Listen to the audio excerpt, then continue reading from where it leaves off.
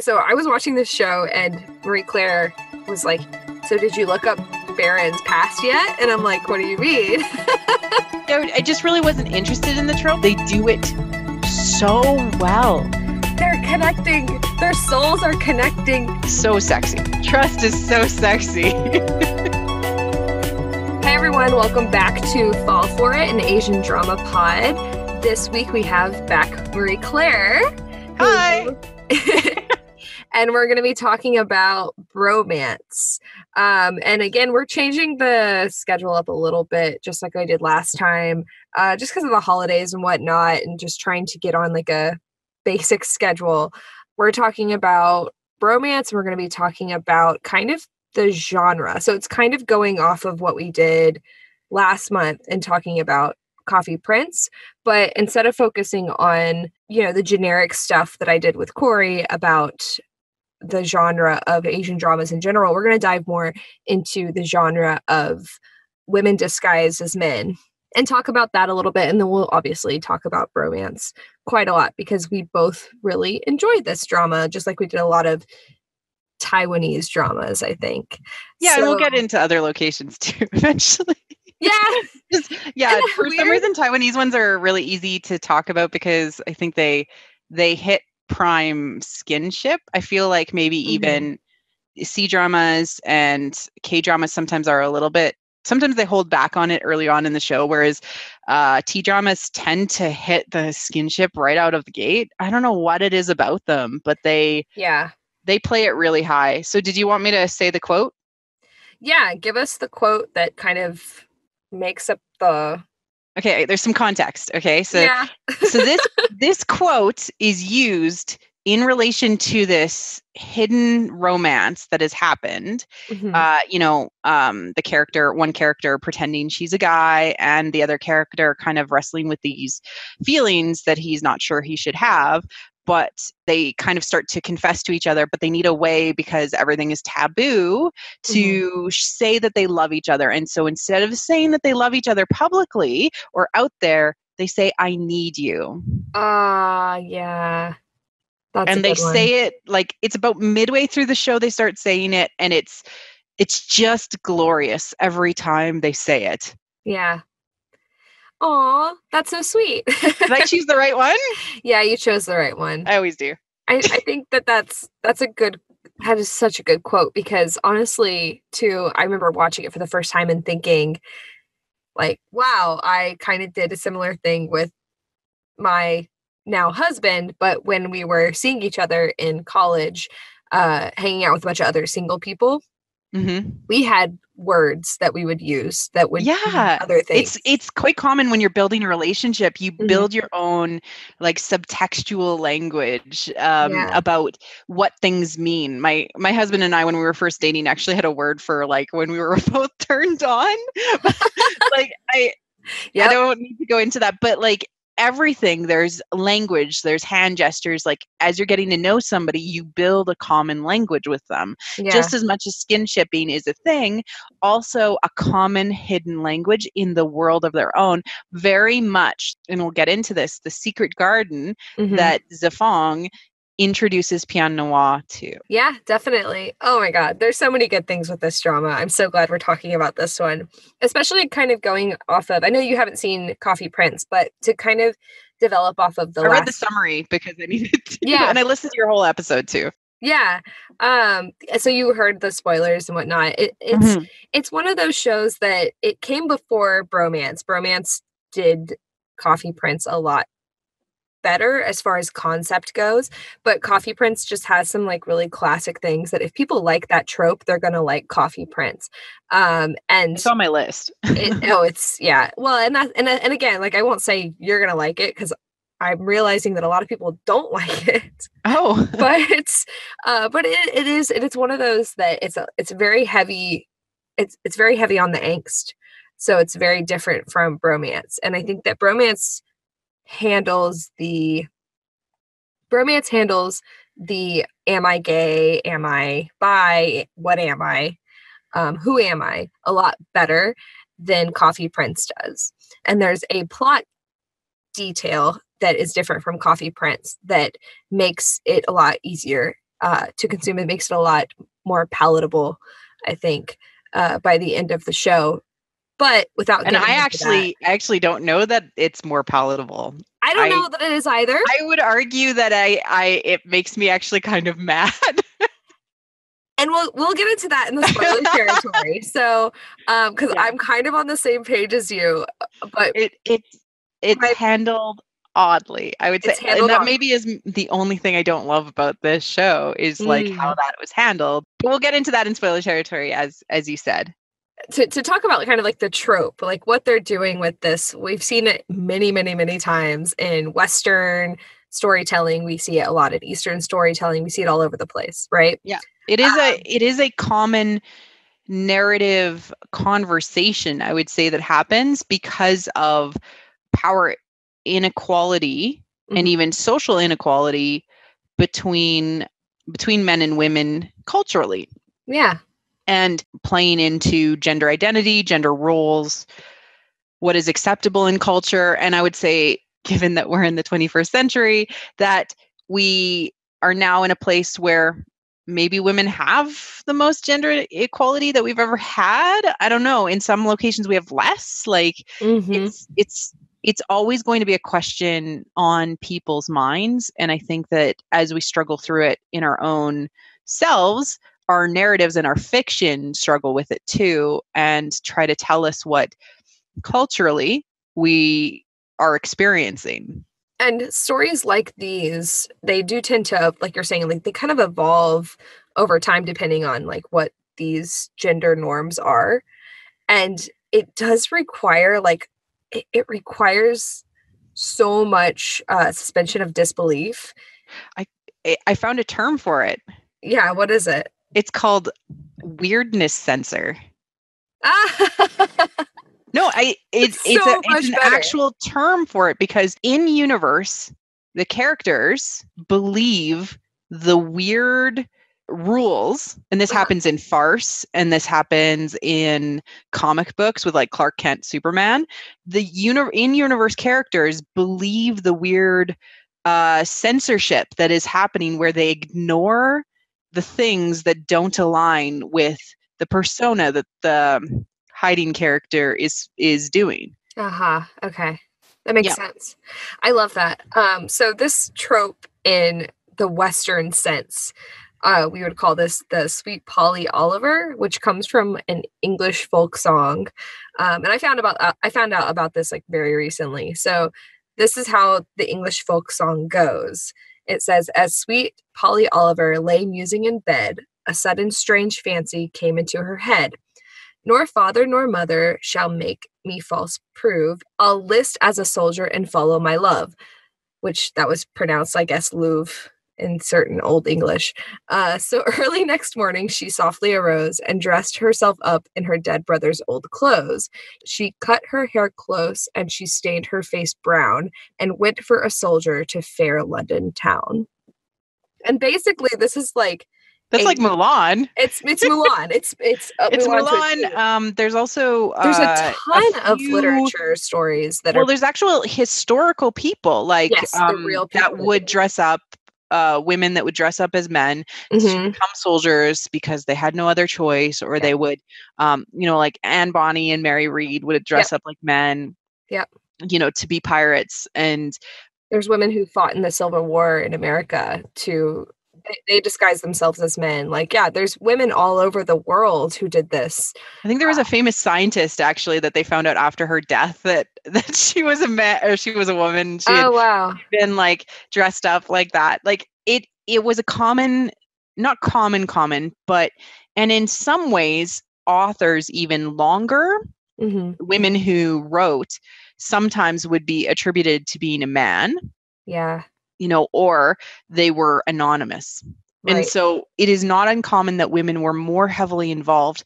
They're just not written about as much as we would like.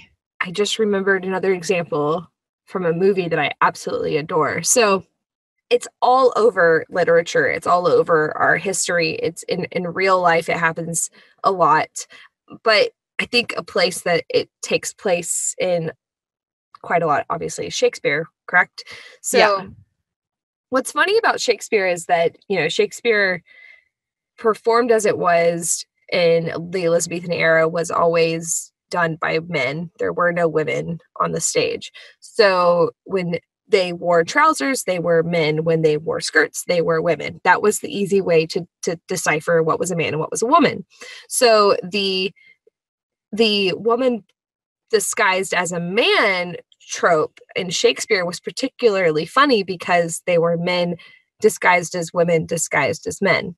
So that just was a total farcical, total ridiculous farcical.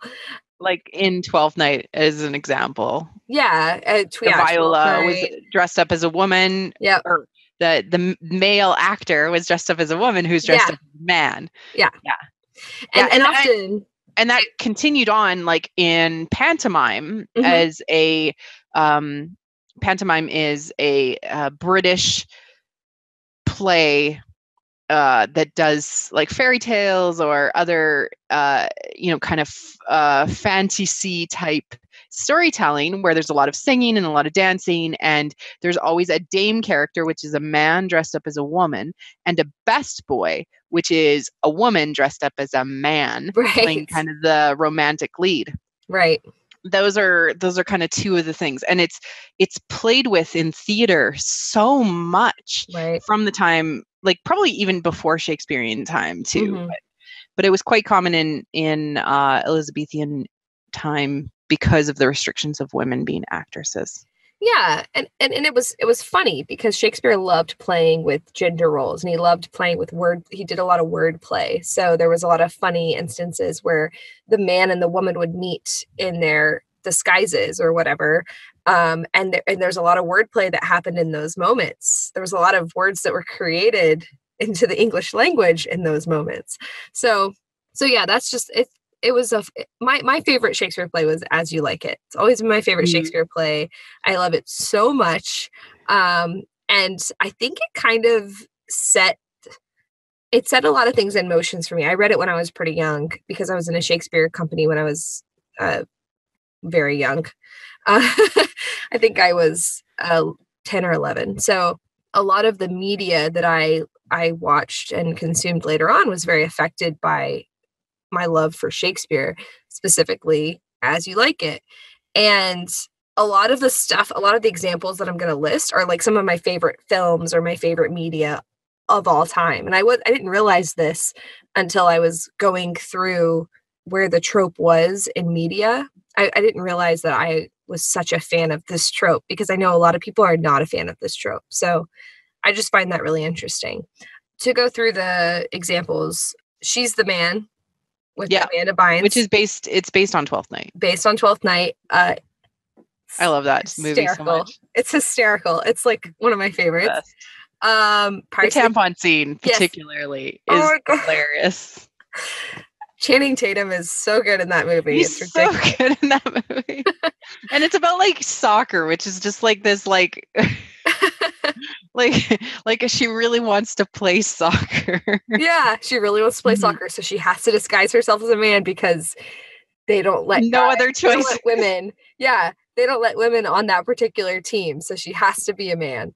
So she pretends to be her brother, which is the exact same. Well, it's very close to what happens in Twelfth Night with the sister pretending to be her twin brother. So yeah, it's very much a modernized version of Twelfth Night. Like 10 Things I Hate About You is like Taming of the Shrew. Yeah, exactly.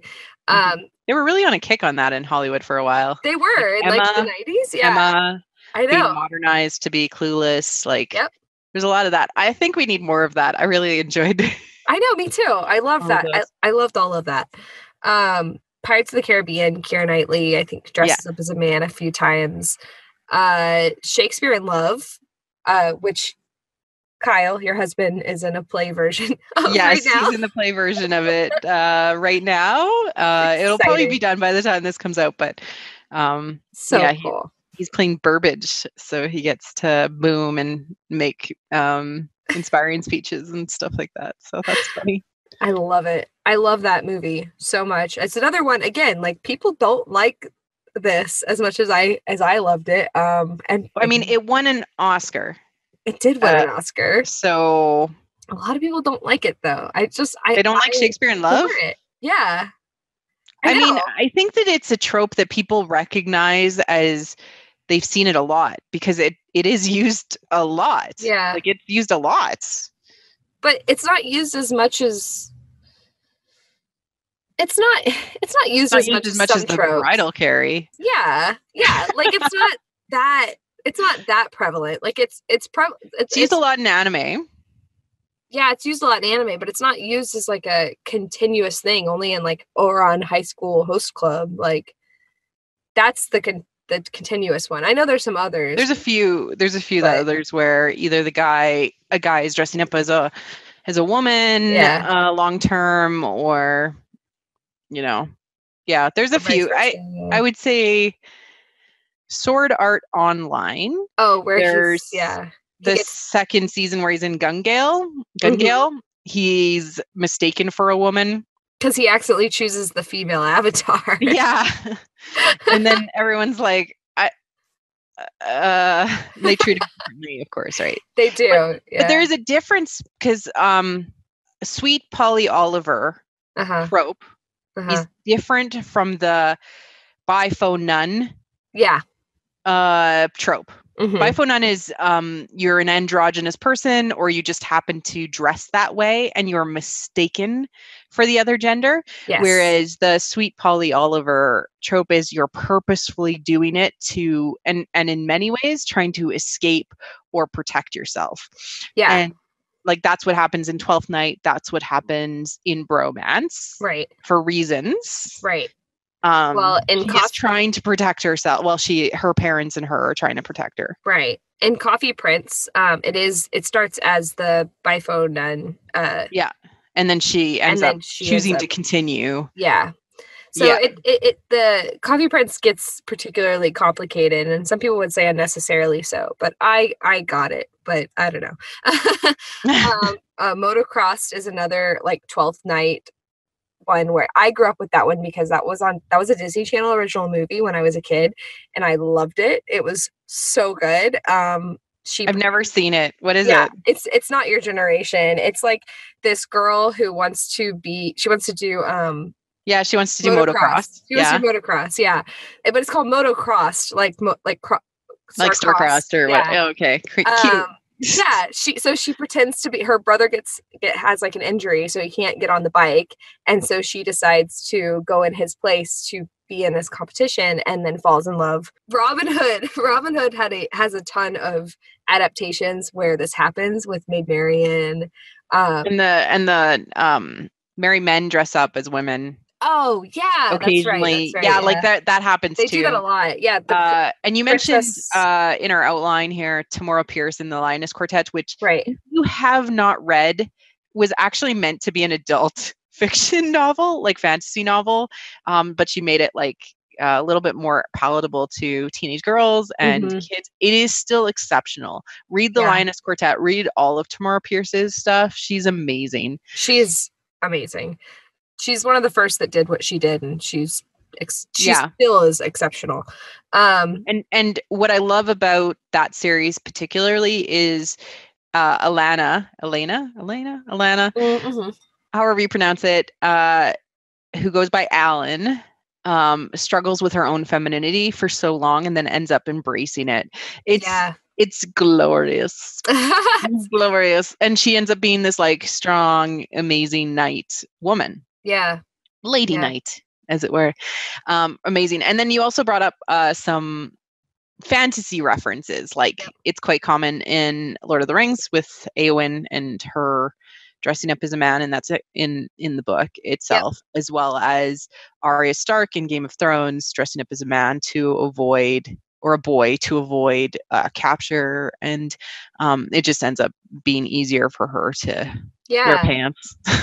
Yeah, and Brienne, who gets by a lot better as a man than a woman, like, or as people to believe her to be a man rather than a woman. I mean, she's so tall. Gwendolyn Christie. Yeah. She would rather. And in the book, she's super tall too. She's quite intimidating. Yeah.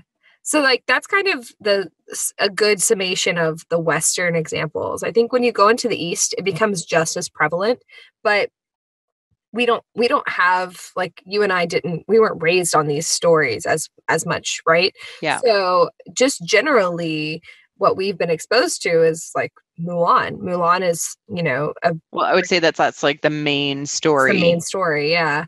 Of that happening. Yeah. And it did happen a lot more. I know if you watch a lot of like historical Asian dramas, they're based in a lot of tropes that have been around because of the myths and legends that have been passed down. So a couple other K-dramas I mean, honestly, Coffee Prince, right? Coffee Prince has this trope, but so does this other one called You Are Beautiful, which I haven't watched yet, but I'm going to watch because it looks so good, and it's from like 2009.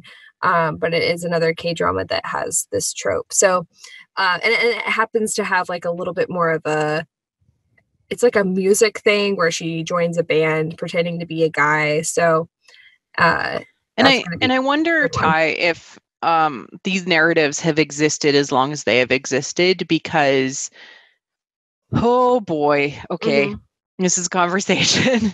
Because gender norms, gender relations, and queer narratives couldn't exist.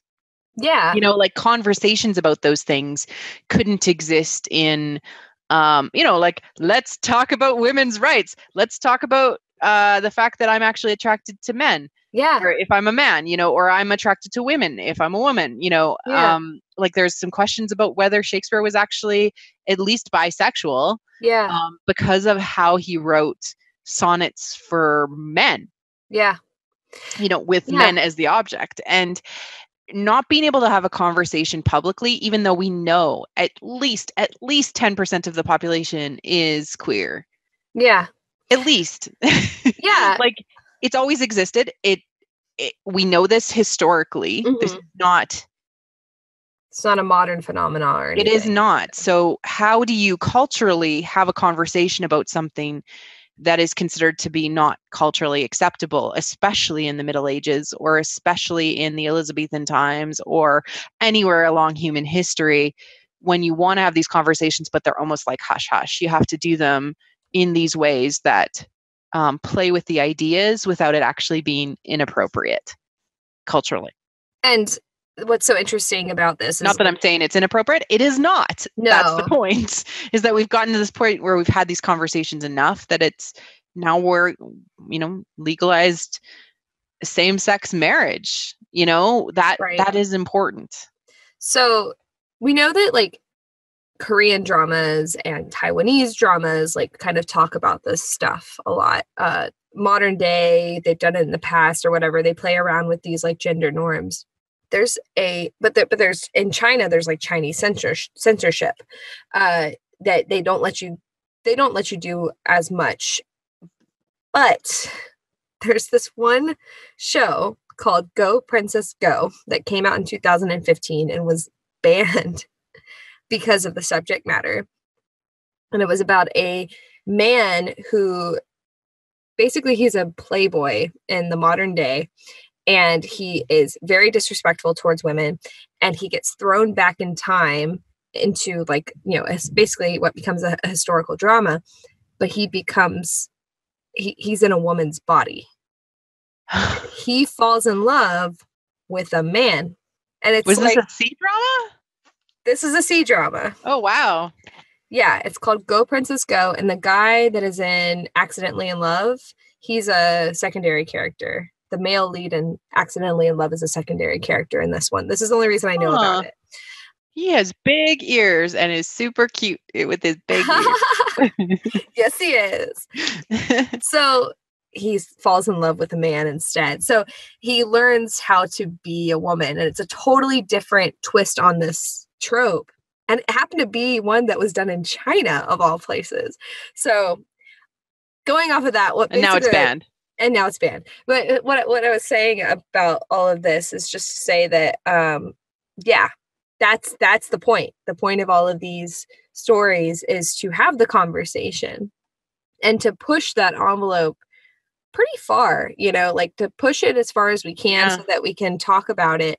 And even though a lot of the K-dramas and a lot of the T-dramas might end the trope and say, or not just that, but like the trope in general, they might end in saying like, yeah, oh, she was a girl all along, you're not gay, like, congratulations. That's not what it's about. It's about falling in love with your soulmate. Yeah. Regardless of gender. No, and I agree. It is about the person to person love. Very much in like it doesn't matter that you're a man or a woman. It's not even a bisexual thing. It's actually more of like a pansexual thing where it doesn't matter who the person is. They love the person. Yeah. They connect with like the soul. Like that's something I kept saying. I literally, I was watching Bromance and I'd run around the house and I'd be like, they're connecting. Their souls are connecting. This is amazing. And I just like, oh my God. I did the same thing when I watched Coffee and Prince. I ran around the house and told Corey, they're connecting the souls. They're connecting. And I just love it. Like and that's any drama that I watch. I see that. Right. And it's so exciting when it starts to happen. But it's, I don't know. There's something so universal about that connection and them falling in love with each other. Despite those odds, like despite the odds. Yeah. Because and like all of the things in the way and they get over them. Mm-hmm. Yeah. There's a quote that I think we brought up in one of the Star Wars podcasts, actually, where Patrick Rothfuss, who wrote the story The Name of the Wind, has this really great quote about love. And he says, anyone can love a thing because that's as easy as putting a penny in your pocket. But to love something despite, to know the flaws and love them too, that is rare and pure and perfect. You remember that one? So that's, to me, every time I like watch these Asian dramas, like there's this moment where that starts to happen. Like they start to love them because of something, but then they start to love them despite of all of the flaws and all of the things that they see that they would normally run away from. That's the cool factor. That's the part that I'm like, and it can happen at different times. And that's where like the dramatic tension comes in, especially in like other dramas where it's, a male and a female, or there's like class differences, or one person has to get over their prejudice and their pride. And, like it can happen at different times in different places for some. But what's fascinating about Bromance is that they almost love each other from the beginning. Yeah, they do. Like from the beginning. And the things that are obstacles in the way is these artifices that they've put in their own minds. Yeah. Like the need for her to pretend to be a man and the need for him to only love women. Yeah. No, it's good. It's so good. Like it's so good. It's so cheesy in some moments, but it's so good. Like the good cheesy. Yeah, it's a good cheesy. I'm sold, even though this is so ridiculous. Yeah. It's cute. It's so cute. It is really cute. It's very well done. It kind of breaks, to me, it breaks a lot of let's talk about it. Yeah, let's go into it. So now we're going to head into the main parts. Let's talk about Bromance in general. Because we talked about the trope. We talked about the examples of the trope. Talked about where this comes from, why it's so endearing. And let's talk about the show Bromance. So for those who haven't seen it, we are going to do a non-spoiler territory discussion, and we will announce when we get into spoilers. And if you're cool with spoilers, then feel free to listen to the rest of the episode, but we will let you know when we start getting there. So just generic, what the show is. It's a 2015 Taiwanese drama. That means that it's got the same production value as like a 2009 K-drama. It has some audio issues. It does. A lot of T-dramas do. All T-dramas kind of have audio issues, but they're not dubbed. So, I mean... Yeah. No, it is. They kind of have... T-dramas also follow the typical OST situation where they have pop groups, usually somebody who's in the show doing some of the songs, and that follows that as well. It has the amazing like amusement park that is featured for a bit in Refreshman. So it's like coming back home a little bit. You get a glimpse of the carousel. Yeah. You get a glimpse of the carousel, and you're like, "Oh, that's what was behind it." Yeah, you're like, what? Yeah. I think that the amusement park comes up in Fall in Love with Me as well. I think that the amusement park comes up in like every major. I mean, drama. It's that and the swing set. Yeah, the swing set. The swing set is there, and then there's also like this one road that everyone. There's the road. Yeah, the road with the wall.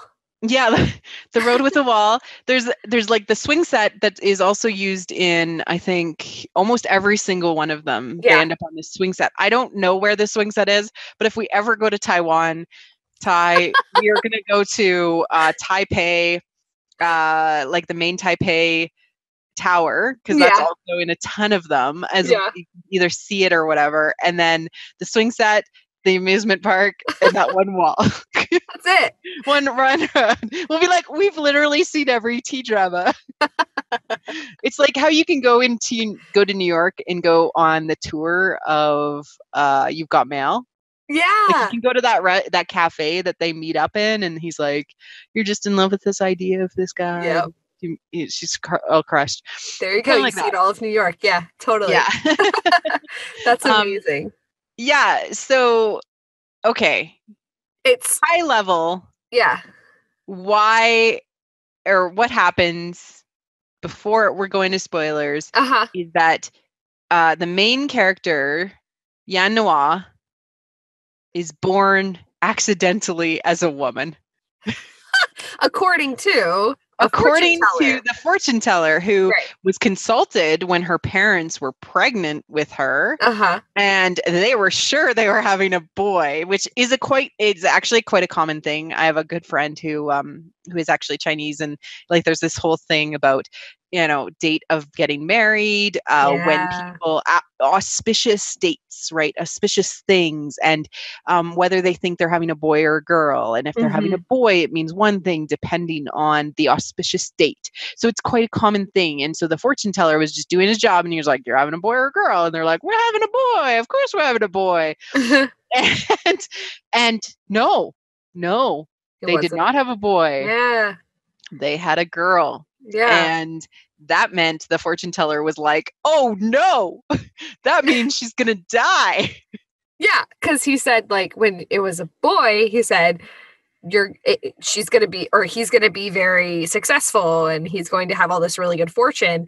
And then when it was a girl, he said, "Okay, well, that can't come true now because it's the opposite." Yeah. But exactly. He was just doing it to save his reputation as a fortune teller. Yeah, exactly. And the only way that she can be successful is if she pretends to be a guy. She lives as a guy. It's like tricking fate, right? Like hiding. Yep. But he specifically told them that she would die. Yeah. If she didn't pretend to be a man until she was 28? 26. 26. Yeah, 26 years old. Yeah. But it's funny because her cousin knew. Yeah, her cousin. Well, I think family knew, because like you can only hide so many things, like from people who literally live with you. Yeah. And her cousin like lives down the street or whatever, and her cousin is her closest and best friend, I would say. Yeah, her cousin knew she was a girl when they were kids. So yeah.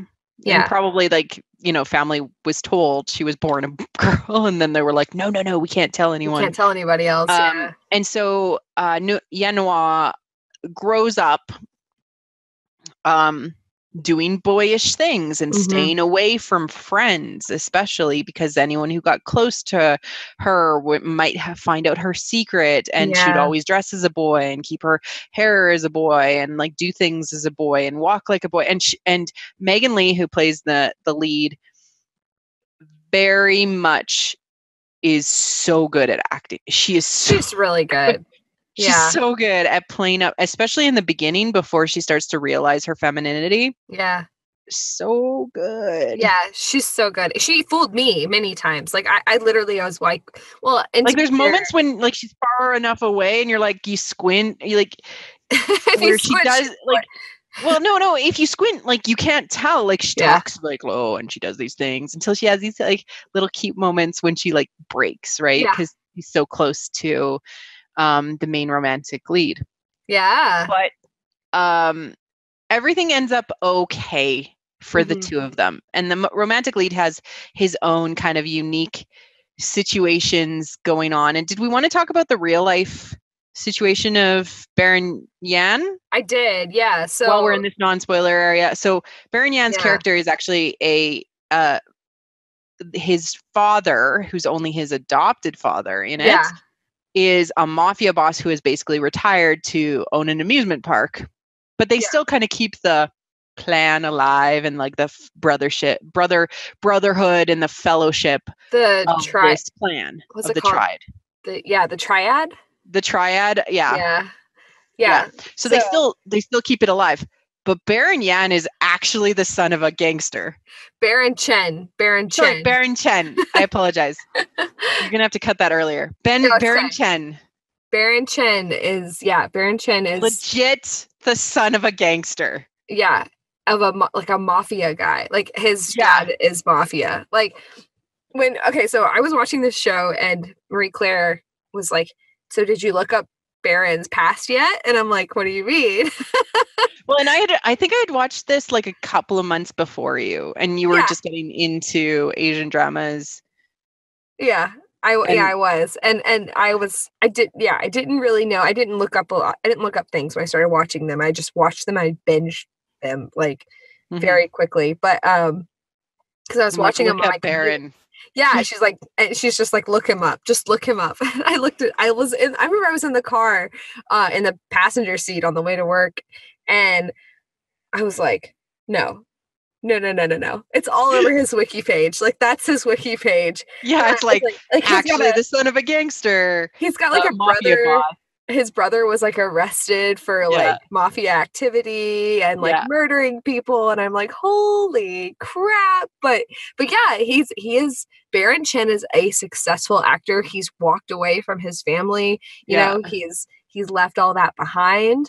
I think he lived with a grandmother, or he lived with a different relative, so that he wasn't exposed to it. Yeah. But that's his past, and what's so funny is that they address it in a very meta way through his character in like the second episode or so. Yeah. With all the reporters that come up to him. They're like, aren't you still like the mob? Yeah. Are you still these this mafia? Like, aren't you still these criminals? And he's like, no. And he says no. He says no. And what's really funny about that too, another really weird meta thing about it, is that his character is not actually, his character was adopted into that family. So I feel like, Baron Chen, as there was a lot of, it could have been real inspiration or something. Like it feels like that. I don't know. But I found it super fascinating when I was watching it, and I looked up this actor and I'm like, what is going on with this actor? He was awesome. He's awesome in this show too. He sells so much of the believability of the weirdness sensor, because he passes things over that are more obvious when Megan Lee is acting particularly feminine. Yeah. And us as the audience is like, how can he not guess this? He has a reason. He has it's the own in your universe logic that he sells. I think he does this thing that, and I was watching it today and I was like, that's what it is. I finally put my finger on it. He has this look on his face that's like, I'm suspicious of you. I'm suspicious of you. And then she explains it away and he goes, okay, you have your reasons. And he lets it go. Yeah. And he lets it go. Yeah. So attractive. Because it's like, if he was any other character, if he reacted any other way, it would kind of feel a little weird. Like the main bad guy never lets it go. No, he doesn't let it go. No, he never lets it go. And that's actually kind of like one of the differences. Whereas it's just the foil. Yeah. Whereas Baron's character, Du Zifong, Zufong, he very much believes Pianois no matter what. Yeah. He trusts her. He trusts whoever she is. And trusts her. Yeah. That's so sexy. It's so sexy. And that's something I was going to say about these two. Trust is so sexy. Yes. Oh, it is. So something I want to say about Megan Leigh, like while we're on the subject of like who they actually are, like as actors, as professionals. Megan is very I don't know if I've heard shy. That. Megan's very shy. So I watched a lot of the behind the scenes stuff with Bromance because I couldn't get enough of their chemistry after I finished it. And they have a lot of footage, which is really nice. They also did some kind of like tour type thing where they went around Taiwan and they did like stage performances and stage like discussions about the show and whatnot. And they did some funny things where they were like on the stage and the curtain goes up and they're actually in a bed.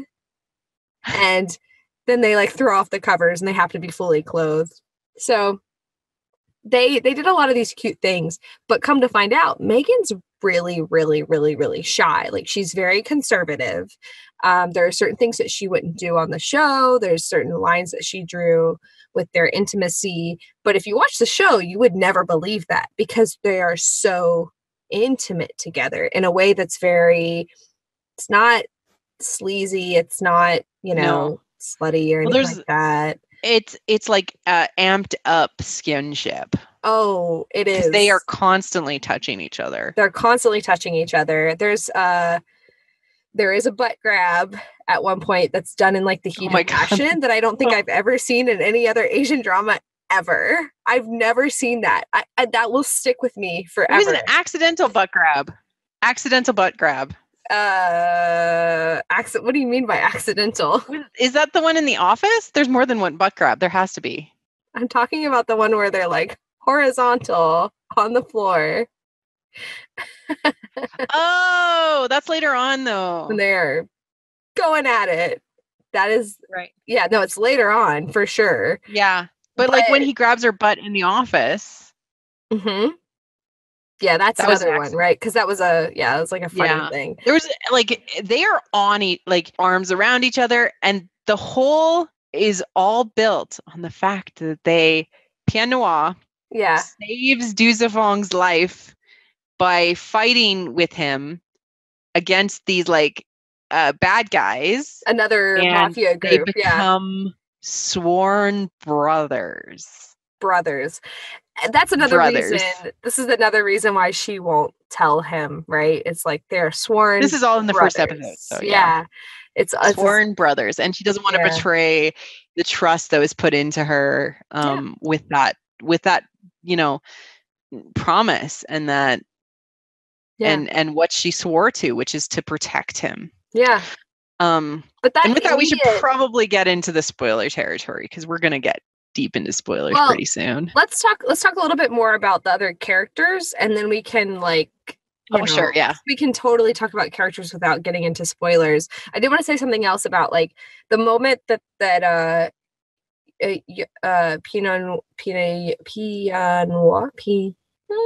Pianoir. Yeah. Pianoir? I don't know. It's like sometimes they say it as like Pianoir. Sometimes they say like Pianoir. Sounds funny. Yeah. Pianoir. So her and him, let's just call them our hero and our heroine because that's what I like to say. As soon as they meet, they have like this instant like hot chemistry, and it's not like other shows, I watch where it's like, oh, they're so cute. Oh, I want them together. Da, da, da, da. No. I watch these two and I'm like, they need to do it now. Like, well, and it's because they're like about to fight. They're like, oh, we're gonna fight, and we're gonna fight, and there's not all of them are done really well from a fight choreography perspective, but some of them are actually okay. Yeah, and they're actually quite entertaining. And I'm like, this is like the most like martial arts they've seen in an Asian drama ever. Yeah, and actually it's funny, so you can tell like whenever her body double steps in, but this is actually something that Baron Chin is like, doesn't do Asian dramas normally. This is like one of the only Asian dramas he did. He needs to do more though. He's amazing. He does action movies. He does martial arts movies, you know, so that's what he does. But their chemistry is just off the charts. And again, like I was saying about how the fact that she is so shy, she talks about in interviews how he always made her so comfortable because he knew her limits, and he made her comfortable in like a very silly way.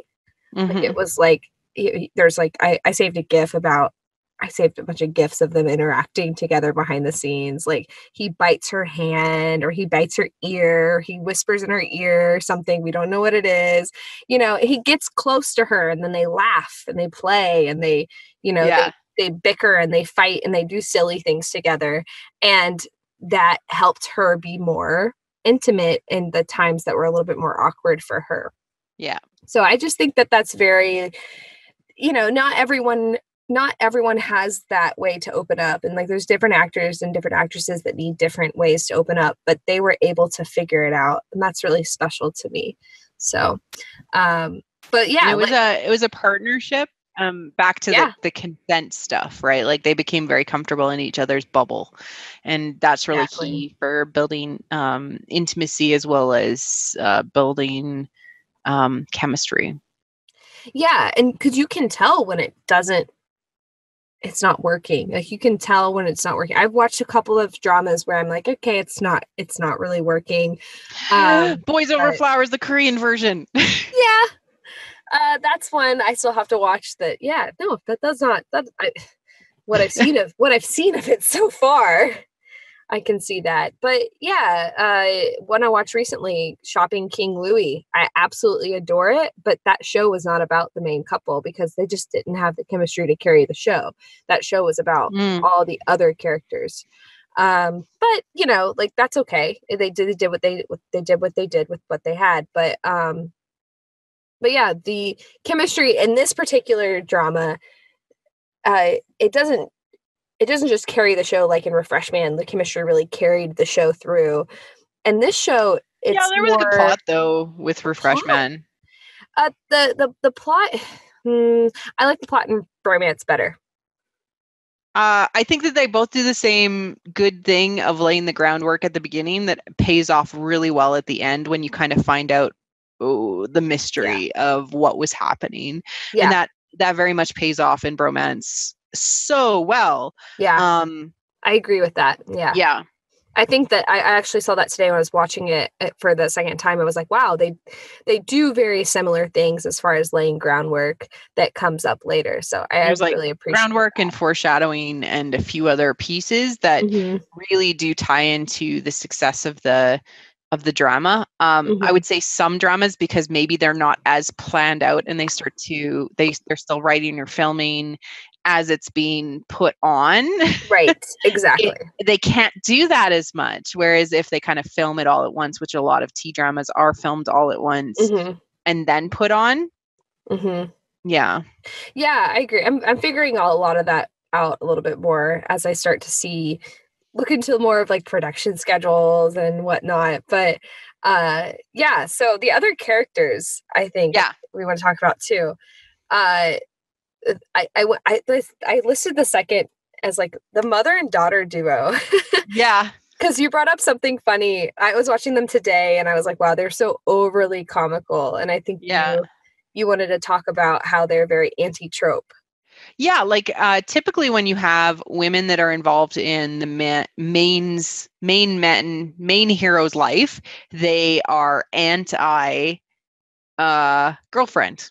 Yes. Right? Or they're evil in some way, or they're a dragon mom, which is a very like Asian trope / real thing that exists, where mothers like basically control their children's lives. And I'm not saying that happens in all situations, but in this situation, and I don't know if it's because like the character is adopted or that just happens to be the relationship that this family has built. Neither the mom nor the sister, who is the biological child of the mom, and it's funny because the mom refers to herself as like sister Fang, which is like a way of saying like, please don't call me like auntie or whatever, because I'm not that old. Yeah. She just wants to be young and hip and cool still, you know? Yeah. And she is the one that pushes Zifong out to Pianoa. Like, she's the one who's like, you know, build this friendship, be less weird. You know, and even when it kind of comes out that maybe this is a homosexual relationship, ? Yeah. She's like, she struggles with it like for a hot minute, and then she's like, he's happy. Yeah. He's happy, he's healthy, whatever. You know, like, and I loved it. Was very refreshing to see a mom relationship. I would say that Pian Noir's mother is less like that because of the constant worry about her daughter dying, and that they're very superstitious and things like that. But even with that, she knows she can't stand in the way of what Noir is going to do. Yeah. Because in a lot of refreshing. It is very refreshing because in a lot of dramas, the male lead, specifically the male lead's parents, will be either one will be dead or both will be dead. And that will be something that kind of pushes him to do something in the plot. In this particular one, they mess around with that idea tropes a little bit. Yeah. But with as far as with the mother goes, just the mother alone, like at the beginning, you would expect her, because she's a single mom, to be like overly critical of the people in her son's life. And her daughter's life. But she's not. But she literally is trying to shove her children in any direction that they will be happy. It's so funny. It's like, they're so funny. Go date this person, because I don't care if they have no status. I don't care. I just want you to shut up and be happy. Like, it's just funny. Well, it's also great because the mother specifically, really kind of she's a very honorable woman. Like, she's someone who is constantly thinking about her husband, and who, you know, she's thinking about her late husband constantly. And she's wanting her daughter to find someone who's going to take care of her, like not someone of status or whatever. And she wants her son to be happy, and she wants her son to not focus on have a partner. She wants her son to have a partner. That's incredibly respectful, even though sometimes both her and her daughter kind of go about these things in a very overly comical way, that they're like practically cartoon characters. They're very funny. Very we covered this in My Only Love Song, the comic duo, and they are the comic duo, which is again, it's super refreshing because they're two women. I love it. I love it. And that's one of the notes I had, was that all of the women in this drama are all just funny as hell. They're all really strong characters, and they're all really funny, and they overdo everything. And all of the men in this drama happen to be pretty soft and emotional, and like they break very easily. I find that very interesting. It was very well done from a gender norms perspective, and like you know, upending expectations. Exactly. And for some reason I really hesitated picking this one up, because it kept on popping up on Netflix like, you liked Refresh Man, you should watch this one. And I'm like, nah, it's okay. And then when I watched it, I was like, why wasn't I listening to Netflix? Like, you know, as soon like as it popped up on my Netflix, I literally was like, I'm watching this one, because no, I know, but like, I I just really wasn't interested in the trope. Like, I felt like I wasn't interested. And I hear this a lot from people like, it's just done too much, you know, but this is done in such a unique way. Like, I really, really encourage you, if you haven't checked it out, watch the first like 3 episodes. They do it so well. Like, it's so well done. Did you want to go into the rest of the kind of secondary characters quickly, and then and then we can get the spoilers. So the other characters, we have like the clueless. I called him the clueless friend. I didn't want to write down the names of some of these because they're hard to say. But the clueless friend who's in the he's also in Fall in Love with Me. Yeah. As Aaron Chan's. And he plays, okay, so he is like the exact same character. Oh yeah, exactly the same. Exact same character. And the thing is, like, the defining feature is he's a clueless friend who is also a virgin. Yeah. And it's called out in both shows. It is. So I'm wondering if he's like typecast. And we know the T-drama universe is very small, and so we see some of these characters like come back or some of these actors come back in different T-dramas, and we're like, oh, I've seen you before. But like it's just really awkward to like see him, and it's like the exact same character, like no change. Yeah, it's completely the same. Like falls in love with the exact same kind of woman as well. Like, yeah, like the powerful like secondary woman character. Yeah, he's so good. And he gets bulldozed a lot by powerful women. He gets bulldozed by the woman who he thinks is his male friend, which is hilarious. But yeah, and he's I love pretty much clueless until the end, which is also really funny. I think he does tend to stand up for himself a bit at the end with he has a little bit of an arc. He grows, and he wants to win the love of the person that he's invested in, and which is kind of nice. And then we have B, who is I'm gonna call him B because that's his real name, like in real life. He's an idol. He is a Taiwanese idol, and he's actually really a lot bigger than I thought he was. But he's a solo singer. And he actually has songs on the original soundtrack as well, including the main theme. Him and 3 other idols perform. Yeah, he sings in the show as his character, which is kind of nice too. So he's really talented. He's beautiful. He's absolutely beautiful. And his semi-romantic, I'm going to have to call it semi-romantic story with a secondary female character. I agree. Is so good, but makes me so disappointed by the end. Yeah. And we'll talk about that in a bit. Yeah, we can talk about that in a bit. We'll just say he's an idol, and that is why. He's an idol. Yeah. But yeah, and we'll talk about that. He gets his own storyline, basically, which happens a lot when they put like an idol as a secondary character. They get their own plot or story. We've seen, when they have their own following, they almost like their fans like want them to like they have their own thing they can follow. Yeah. Oh yeah, definitely. Because like we've seen that in Meteor Garden with Mezua. Like that actor had his own following, and so he almost had something inserted into the plot to manage. Hot cousin. Yeah, true. Oh, the hot cousin. Oh, the hot cousin's like one of my favorite characters. She's probably my favorite secondary character of like all time. I love her so much. I wish that they had more of her in the second half of the season. Yeah, she disappears. Like she's like a flight attendant, so it kind of like they made it make sense. But she was like, she was almost like the female voice of Yanhua in her, like over her shoulder. Like if her gender identity was very much split into female and male, the clueless friend being the male portion and the cousin being the female portion, the cousin is always trying to drag the female out of Yanhua in any way she can. Trickery, like, holding flame to her feet, kissing her. She kisses her.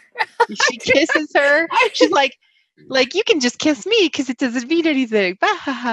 She is so sexy and so feminine in a way that is not annoying. I love her. I love her so much. I love that. So the thing that happens in like the first few episodes is that she pretends to be Yanhua's girlfriend. So but she ends up admitting that she's actually the cousin, which is a funny scenario that it all happens in. But she's just funny because she actually, you can tell that her and Yanhua have like this relationship where they're attracted to each other in a way that's like purely, it's purely like, oh, you're a good looking person. Oh, you're a good looking person too, even though like they're cousins. Like, it's so funny because I've I can relate to that in a way. Like, I can relate to that in a way that's like, I know you have people that related to you that you're like, oh, you're an attractive individual. And when you're intimate with those people in a way that's like you touch and you hug and whatever, it it it's not like a weird thing. It's like a comfortability thing. Well, and like they very much, like sometimes I would consider my cousins like my part-time siblings. Yeah. Like it's very much like along those lines. Like they are very comfortable in each other's space. So there's almost, she'll like hug and like she'll hold onto her arm. She'll hold on her arm and she'll like put her head on her shoulder. And she's not doing this when she's just pretending to be the girlfriend. She's doing this all the time. Yeah, because that's their relationship. They're very much in each other's space, which like some of my cousins who are like some of my best friends, I'm in their space because I've grown up with them. They're like my siblings, Yeah, and that's what I was saying. Like, she's definitely her best friend, even though the clueless friend is very much her secondary best friend. Exactly. Like when you know people that well, like, and you feel comfortable, like being physical with them. Yeah. Feel comfortable, like understanding that, hey, they're an attractive individual. Like there's this weird relationship that you have with them that you can't have with any other human.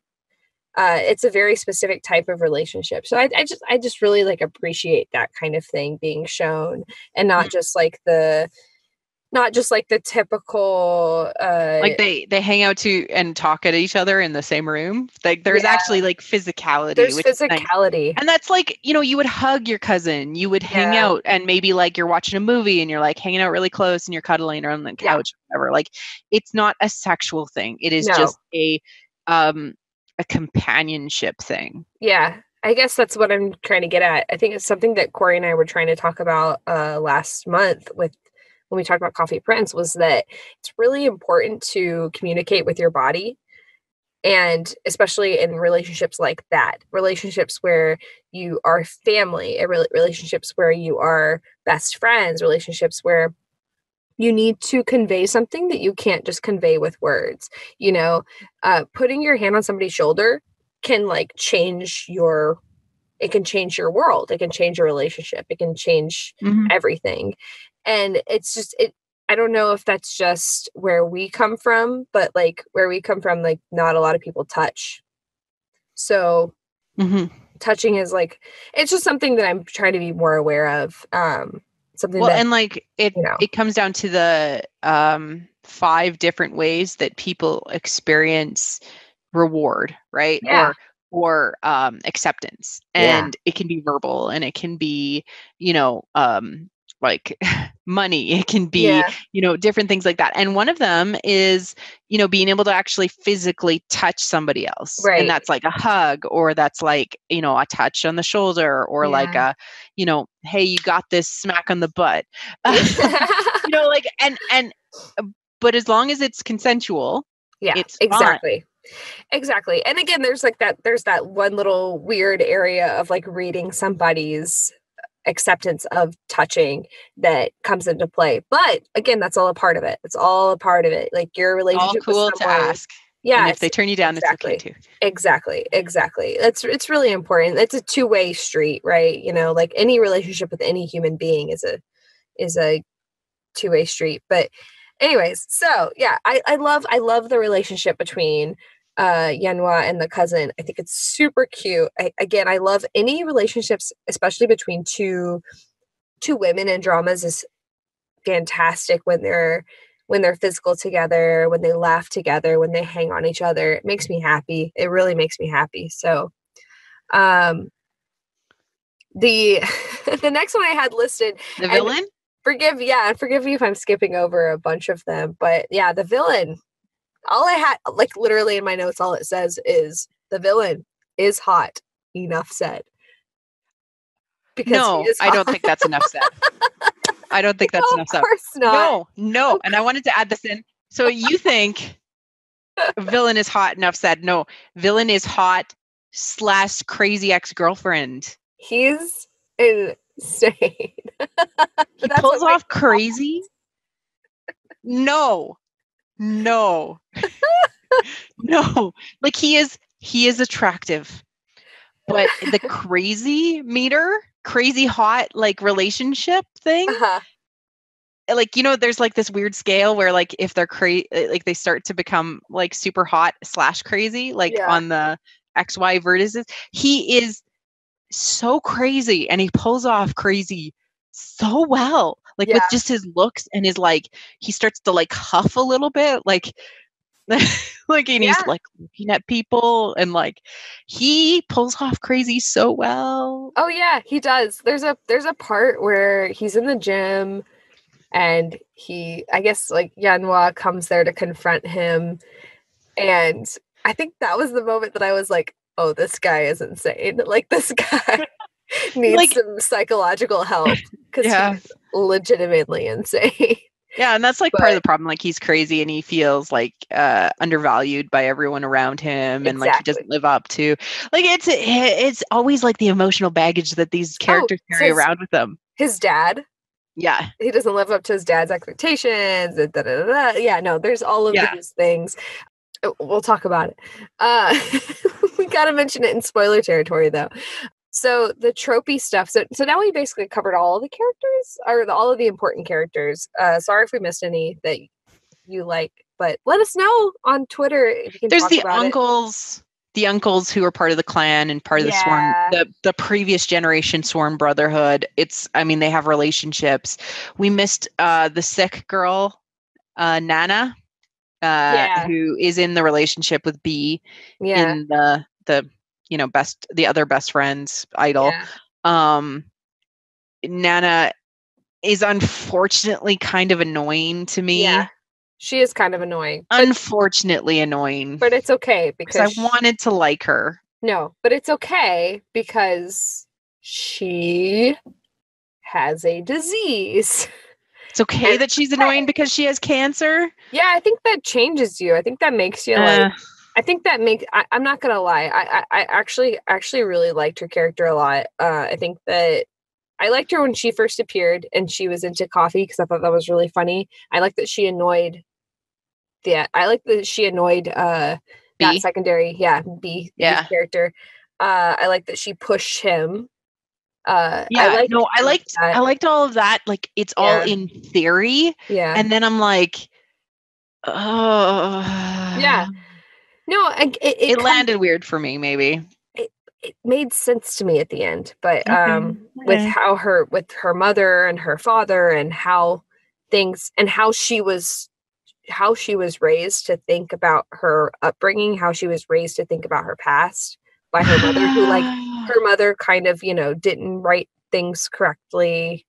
Her mother didn't really tell her the truth about her past. So yeah, I guess that's true. Yeah. Yeah.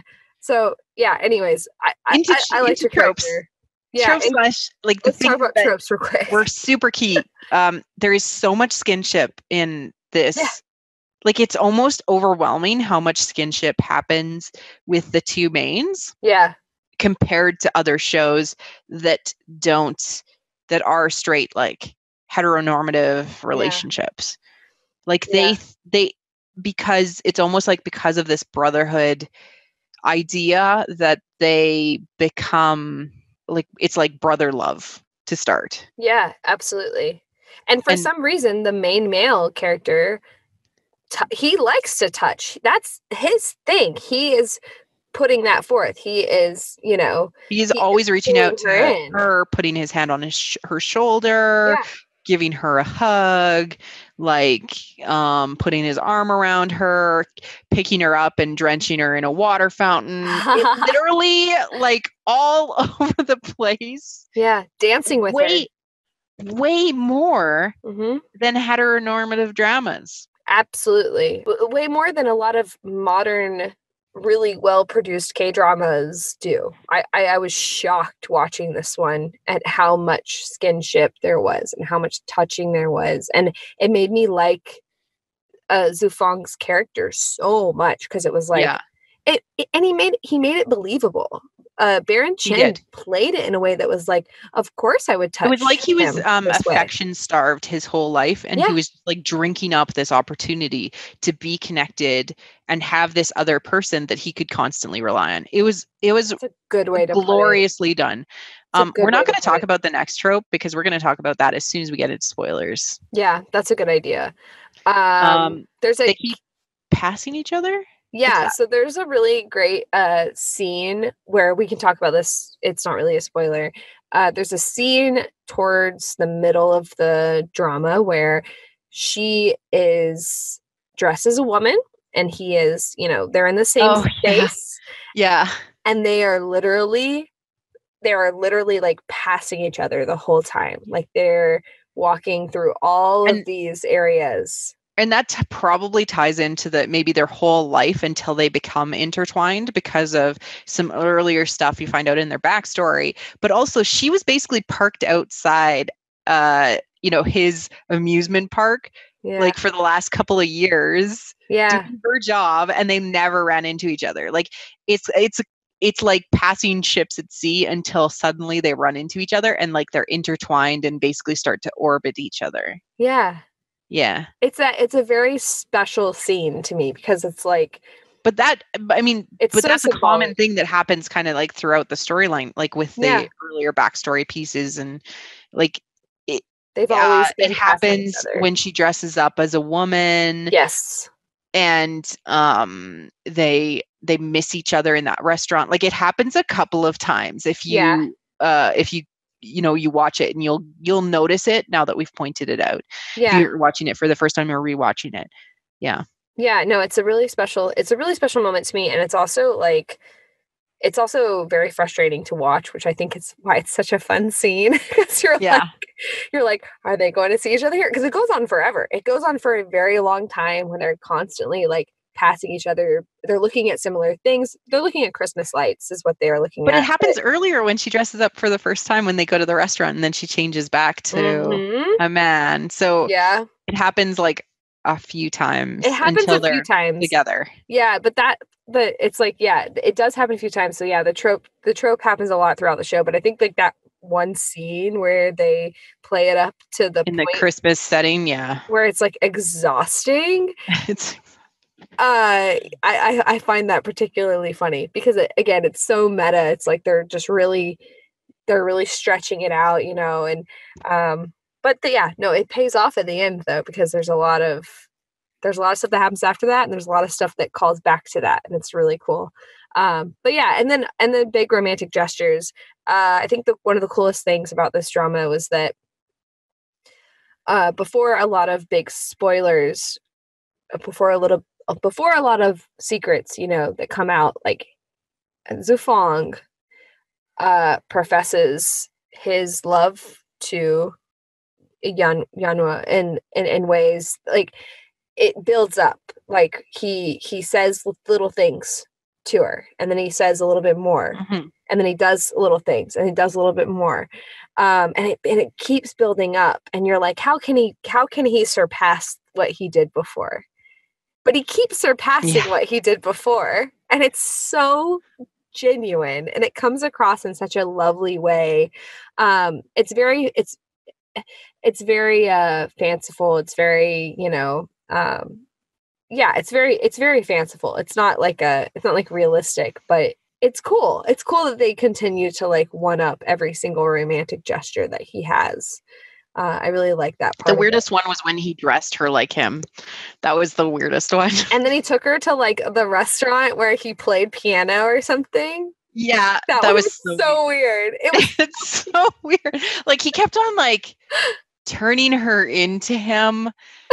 I don't know. I mean, agree with that. There was some weird stuff that he decided to give her, like similar sweaters and similar suits, and like. But he was like dressing her like him. He does, but he plays it so honestly. Like he plays I know. It plays in the moment, but when you're after, it leaves a weird aftertaste. Like you're like, that was weird. Yeah, it's so weird. But why are you doing that? Yeah.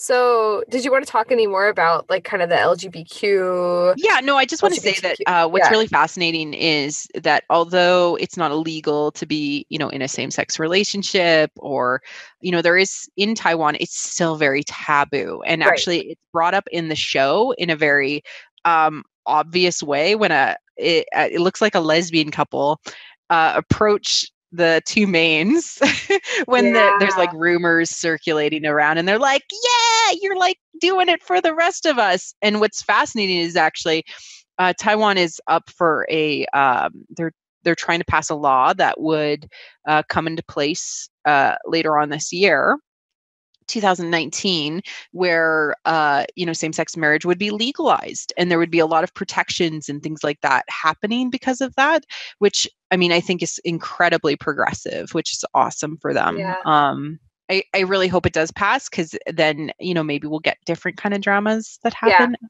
Taiwan, which would be really kind of cool to see. I actually asked Ty when I was rewatching this, I'm like, is there one where I can actually see like a homosexual relationship happening or queer relationship happening? Like I don't know enough about Asian dramas to know, but like I would like to see one actually played out on screen. Maybe it's a Thai drama, Thailand drama. I don't know. I'll have to do some research, but I think that would be really fascinating to cover on the show too. Yeah, I think so too. I mean, I haven't delved into it. I'm still kind of tiptoeing into all of this, but yeah, like I have some drama mamas that have talked about that online, and it sounds really interesting, especially because considering the taboo-ness of some of these relationships over there. And it's funny, but like culturally there's a Chinese god of homosexual love. So like it's built into the culture, but like it's it probably varies in taboo. And so it's something at least that we recognize here Western wise that we're okay with, and it's becoming like, even in the last few years, we see a lot more relationships publicly built into fiction, especially in TV. And it would be really great to see over there too. Yeah, definitely. I think it's inevitable, but yeah, especially with the popularities of dramas like these, I think it's inevitable. But yeah, so we're gonna get into spoiler territory now, because I think we cannot contain all of the spoilers because they're so good. But honestly, like, go watch it.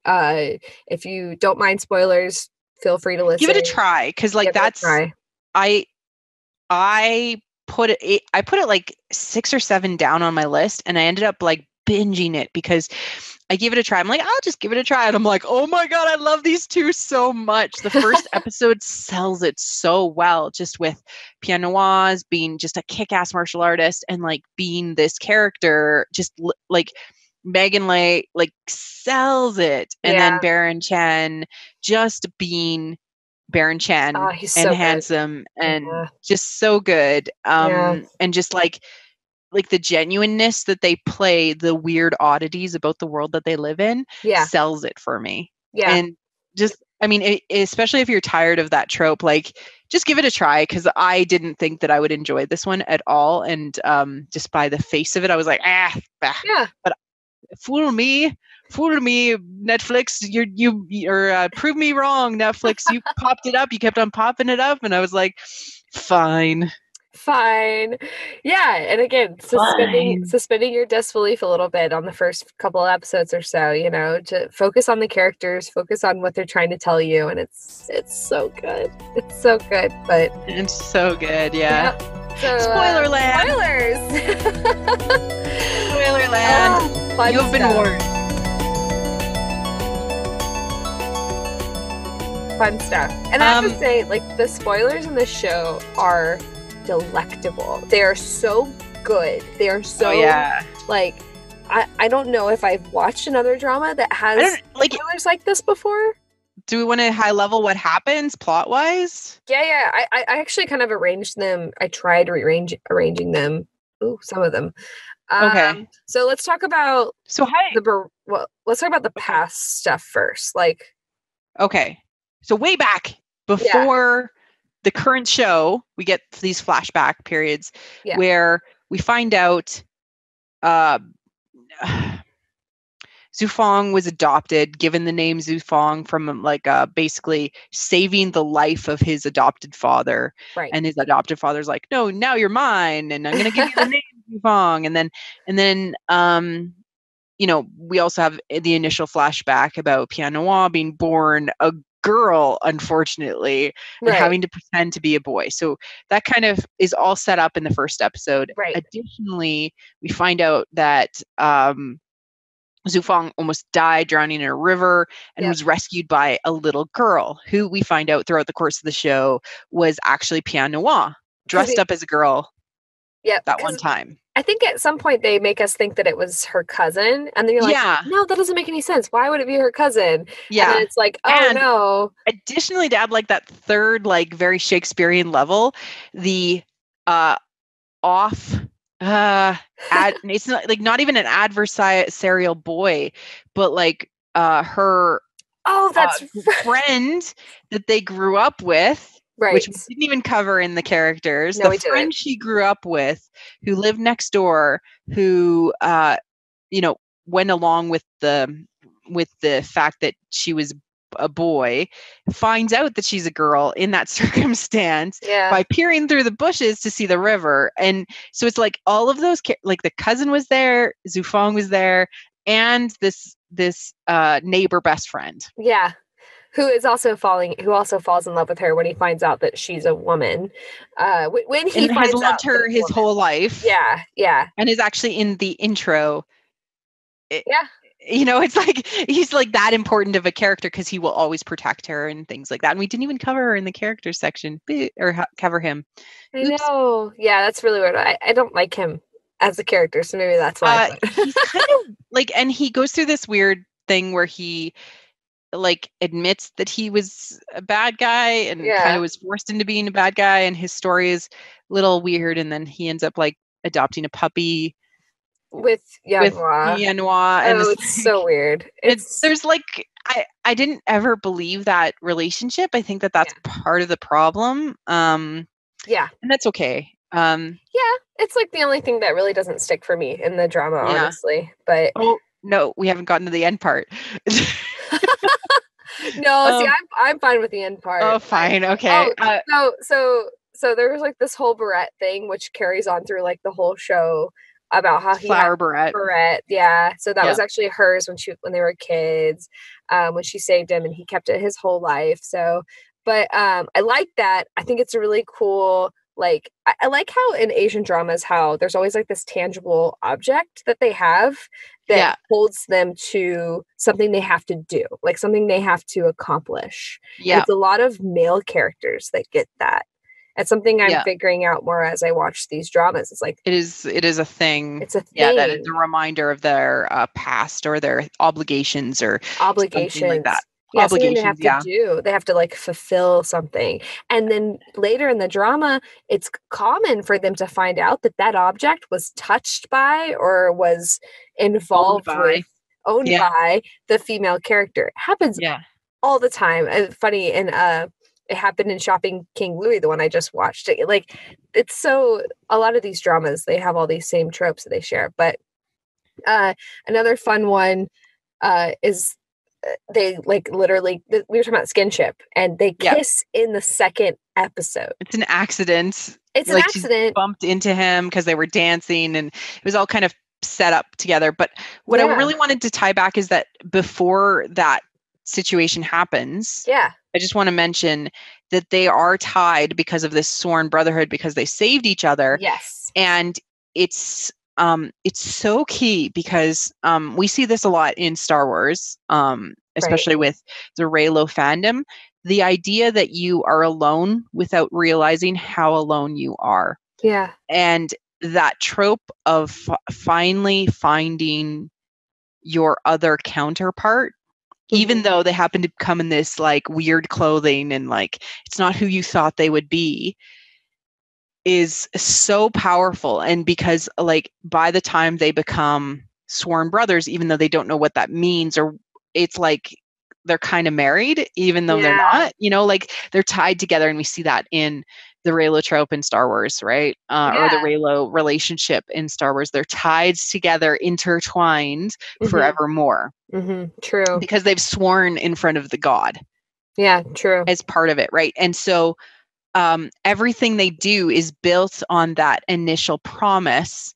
And the relationship is very much cemented by the second episode, when, to save Nianois from embarrassment because she was holding the ticket, even though she was a guy, quote unquote, he offers to dance with her in this very socially awkward scene that they play up so well. And then adding awkwardness to awkwardness, she gets bumped by her her funny cousin. Yep. And kisses him, and then it causes more social awkwardness, and then they play it off and they're like, it just happened. Yeah. Yeah. They do it so well. It's just it's so cute, and it was a really nice, like, chivalrous part on the main male's behalf, right? Because he was like, I'm going to take the humiliation and just, like, go with it. Like, I'm going to own this. I'm going to own take this. The humiliation and own it. But then he kind of struggles with the idea that he was just kissed. And I think that he starts to realize, like, hey, I like that. Yeah. Yeah. Like, and we hear that conversation from Nianois, like in her denial of how much she liked kissing him. Yeah. To the cousin, but it's obvious that Zifong struggles. Baron Chen plays up Zifong's struggles with what he is experiencing so well, and like even breaks and like comments like the script, but he, like, the acting plays into it so well when he's like, if you were a woman, I'd be so into you. Yeah. But like, it's believable because he's been playing up the struggles emotionally on his face and in his body language and all of those things up to that point when, like, the third episode, he says that. Yeah. If you were a woman, we would be together already. Yeah. Yeah, but he does it in like this kind of like playboyish way where she gets a different kind of idea from what he's saying. Yeah, like oh, you wanted to do that. Like, yeah. But and like, he means it differently. Yeah. And you missed a trope in the third episode with forced to sleep in the same bed. Yeah. It happens in the third episode. This whole drama, it escalates so quickly, but yet it feels like little steps every single time until they fully commit to basically, like, you put in here, the rooftop rescue. Essentially, Pianois is trying to save Zufong from this social embarrassment to do with this like tabloid that's basically making up garbage about him. And so she goes and confronts the editor and gets locked out on the roof. Yeah, in the rain, and then gets sick. And it's like, because anybody in an Asian drama that touches water gets sick. Like, just a sprinkling on their face, and they're like, I'm dying. Like, literally, like when I'm watching an Asian drama and like somebody falls in a pool, or their head goes underwater somehow, or they get like splashed with water, or they get stuck in the rain. They get stuck in the rain, or have to walk home in the rain. If Corey like sees me watching this drama, he literally passes by. He goes, "Oh, they're gonna be sick. Oh, they're gonna be sick. Oh, they're gonna be sick." And I'm like, yes, it's exactly what's. They get a fever, and it's like usually like a night, like they get sick, but. Yeah, Zifong like jumps over like a gap in two roofs to like go and rescue her. She's like, "Don't do it! Don't do it! I'm not worth it!" And it's like it's like that moment that totally solidifies that they are in each other's like souls forever. They would give each other's lives for each other. That's exactly, like they would die for each other, and that comes up several times about how much they would do for one another. And it, they play it off like this is our brother vow, and we're each other's sworn brothers, but it's more than that. And they say that they start to say that more and more. He is more than my sworn brother. I need you. Yeah. Oh, I need you. I need you. Kills me. So So yeah, we'll go ahead and get this little one out of the way. The idol character. This is a sad spoiler. B, it makes me so mad. Like, yeah, they're cute, but like they never Oh kiss. man, it makes me so B grumpy. and Nana or Nana, whatever her name is, they never kiss. And I thought they would. They like each other. Nana. Mm-hmm. And they like each other. At least they say so. But it's like this forever companionship. It's like the intention. Maybe that's why it exists. Let me muse on this for a second. It's like what you would expect of the Zafong Pian Noir relationship, but opposite in that they know that they're a boy and a girl, and they're going to be like together forever as family. She likes him. Yeah. Tells him that she loves him. But they never fully get there. Like, I don't know that he doesn't like her because he says, but like my theory is that they were worried that his fans are too intense. Yeah, that like, and they do this with Korean drama actors as well. Like, they will not give them romantic storylines because the fans will freak out. They don't let them. Yeah, like even like so they kind of BTS went that had like direction like just music videos where they had avoid girls in their music videos that were part of like a story. And even then, like fans like weren't really happy about these girls acting as like romantic interests with the boys, even though they never did anything, they never kissed, they never really interacted like that. They just like happened to be. It's very difficult. They're not allowed to date. Like, they're not allowed to being like, an idol has got to be very difficult because they are owned by their fans, and the fans feel like they have a right to have the idols to themselves. It's something that's going away now, thankfully, but I can imagine that that's why, you know,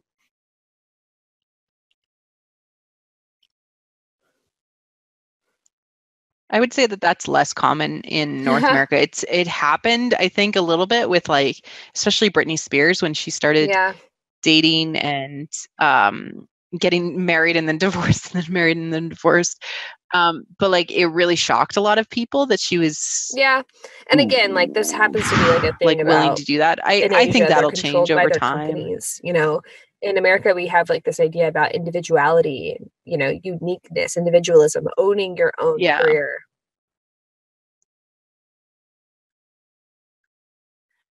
But I mean, I think that boy bands, like until they broke up, they weren't really allowed to have public relationships, like no, it's true. Backstreet Boys there's and an element of NSYNC and that, stuff but that like really that until they were anymore. independent Like artists. That was a very like, that was like a spark in the music industry. Yeah. It does. We don't have that anymore. It didn't last as long as like the very K-pop 90s industry thing. And the idol, not just K-pop. It's not just K-pop, but the idol industry, like Dylan Wang and the Flower 4 of Meteor Garden have become that. They are idols now.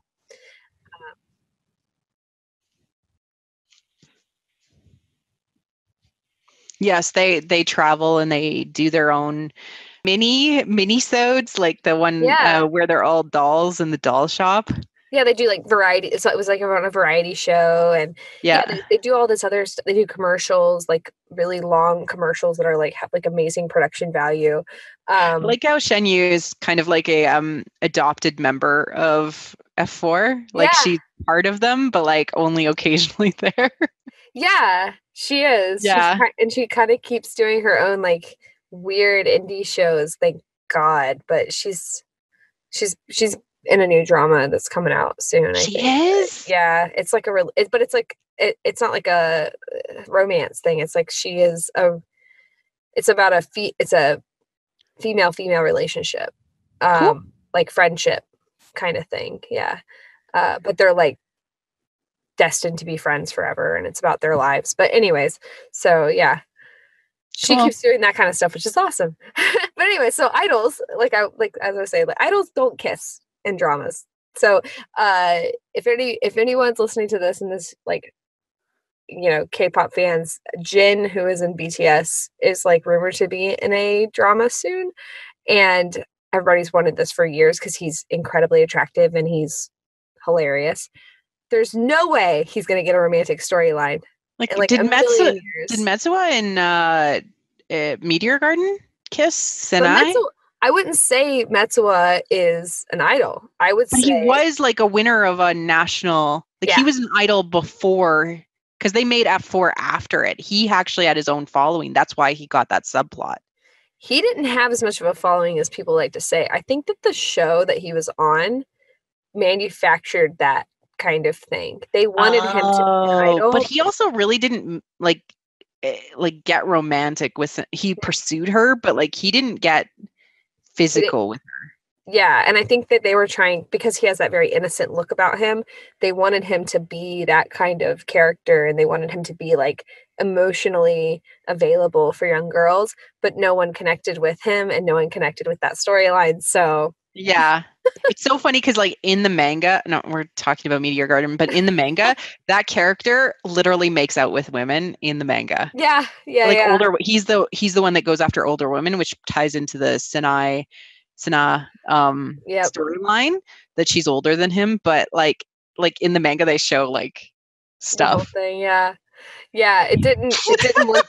Didn't work in the show. Didn't work in the show. Yeah, no, fair. Like he was too baby faced. Like he looked like a little cute kid. Redemption. Okay, so this ties into the bad guy thing, and he doesn't get fully redeemed, but he's certainly on the path of it. He realizes how wrong he is by the end, but he puts everyone through hell. He almost ends up shooting the main characters. He doesn't, he's a crazy guy. He also, I think at one point, isn't he a part of the whole plot to he killed, he does the thing with killed the idol's parents. He killed the idol's parents. And he Did he try to kill Yanhua though? He tried to no. He tried to kill Yanhua. He tried to kill Zafong. He literally was irredeemable. Right. But what does he do at the end when his dad is like, I'm gonna go and turn myself in because I caused you? Yeah. He says, oh my God, I'm actually wrong. And he turns himself in and begs for forgiveness from Zafong and the idol. And he's on his knees. There's this powerful scene where he's basically on like the police station steps and he's like, please, can I have a moment to apologize? Yeah. He's like on his knees and he's like begging for forgiveness. And they forgive him in a way. But it's very powerful. Like this guy is really, like, he committed multiple murders. Yeah. He blew up a fireworks factory. Like he kidnapped people. Like he was a crime underlord, crime lord, where he was doing his own thing, and Zafong was all pissed off at it, and he knew he would like get him in trouble. Like he was a bad dude, and he totally has his epiphany moment by the end of the arc, and it's very interesting, and he loses his crazy by the end. Like his crazy look. Yeah, because he was doing everything for his father. Like it is weird that he goes on this like bizarre like redemption arc. Yeah, like where he comes to terms with like who his dad really is, and his dad was afraid of him for a hot minute, right? And that's when he really figured it out. He was like, I did all this for you, but I did all this for you. And his dad was like, you're not my son. Like, I didn't ask you to do this or whatever. And that's when he's like, okay, like I messed up. Like I shouldn't have done any of this. This is not who I want to be. And it's a really cool like twist at the end. I like how and we find out that he basically had caused all of the pain in all of the male characters' lives. Yeah, he did. Right? Because the dad was missing, who he, comes back, and that's, the dad who comes back halfway through with amnesia. And so starts to repair all of the broken relationships. And we find out that, the idol B's character's parents were killed by him. Like he is the impetus for everything because of this conflict that was initiated before by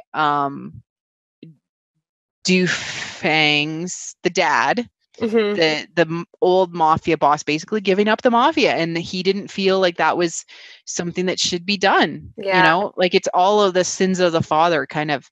Exactly. Like all these sins of the father, and that's a common thread too with when we find out that Nana, the sick girl, dad is the basically the uncle or the sworn brother of the previous generation. It's kind of like they could do like a bromance, like second generation show where like all the sins of these other like children like come out or whatever. They could do something like that, which would be really cool.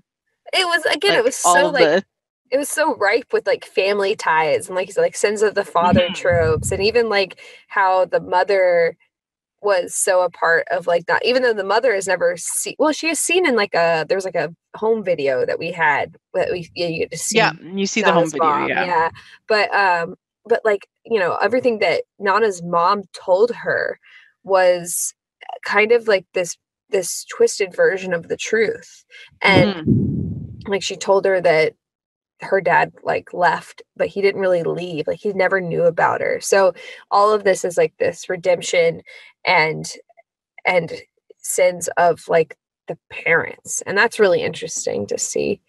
So the big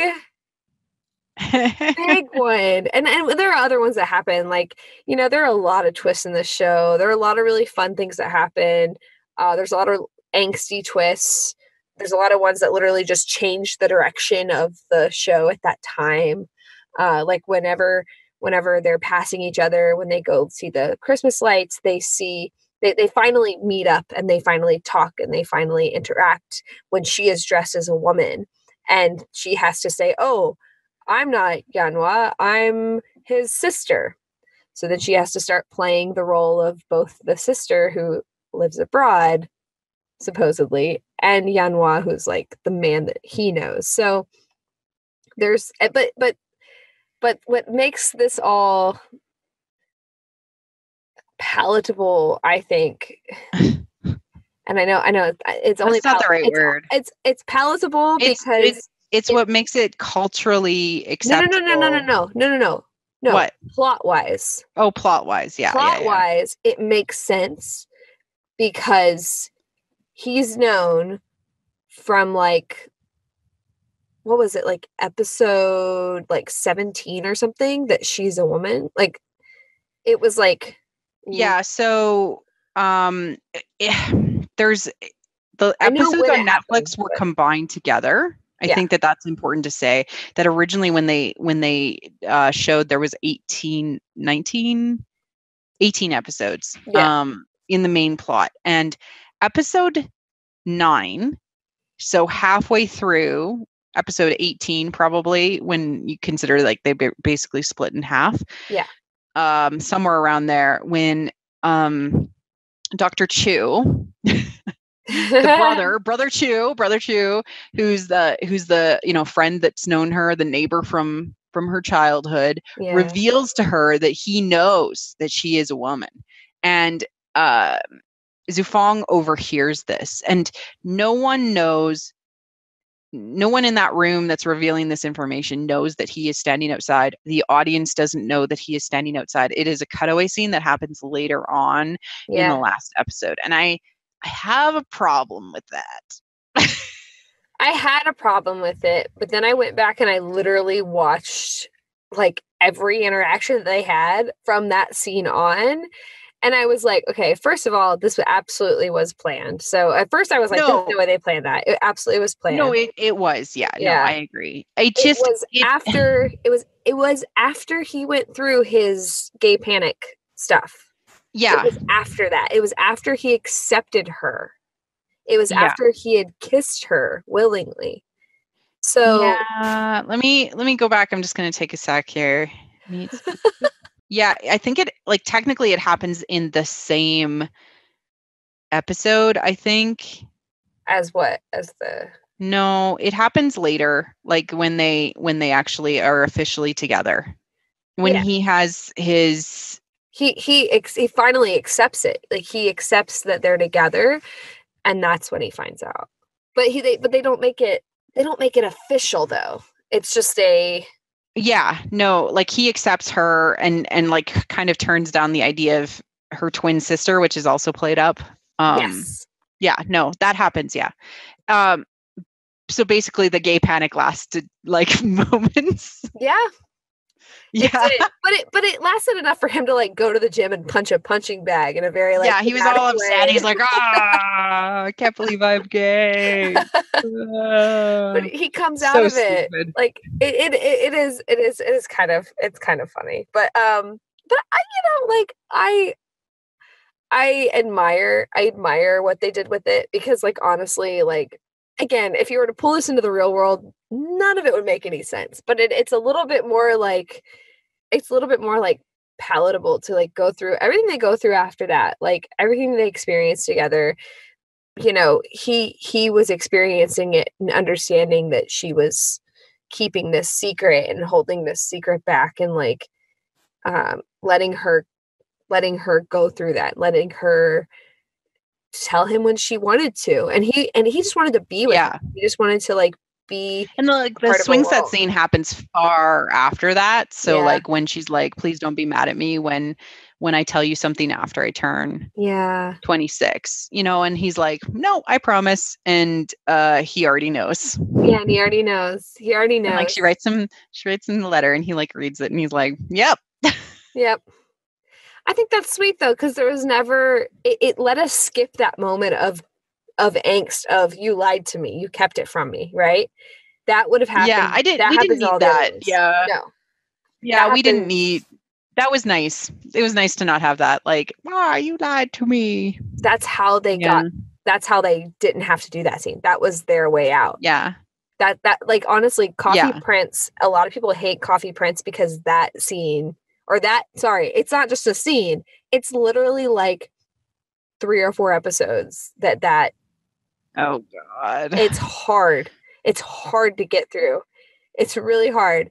Okay, I can see why people would have problems with that, because I don't personally like that. That's very hard for me to watch, because like making up for past mistakes and stuff like that. Yeah, the angst that's caused from keeping something from someone is very frustrating to watch. I like it. If I understand it, I like it. I'm good with it. But you're okay. I just think that they tend to like do things too long sometimes with those tropes, like the angst tropes, like in Hananori Yoridango, or in Boys Over Flowers, like that version of it in the Korean version of it, or in like the angst of him having amnesia. Yeah. Like when they didn't do that in Meteor Garden was amazing, because it was like, because they did it for like 2 seconds and got to feel that angst, but it wasn't drawn out through like multiple episodes. True. There's and I Am Not a Robot, which is one that I would suggest for you to watch if you ever were able to. The funny thing is, like, she's pretending to be a robot, right? But it's actually really, really, really well done and really believable. So when he finds out that she's not a robot, that does last for a very long time.